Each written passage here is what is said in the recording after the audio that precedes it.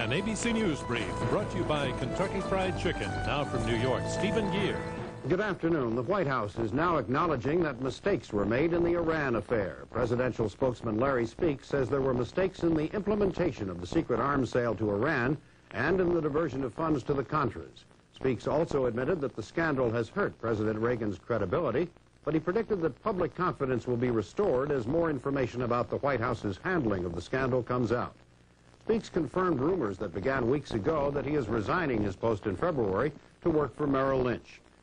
President Reagan told reporters he'll allow his cabinet officers to decide for themselves whether they will take the Fifth Amendment when they're called before the Senate committee investigating the Iran scandal. Both former National Security Advisor John Poindexter and his aide Oliver North took the Fifth when they appeared before the panel. North told reporters today he does not think he has been uncooperative and says he's willing to talk in the appropriate forum. Now this.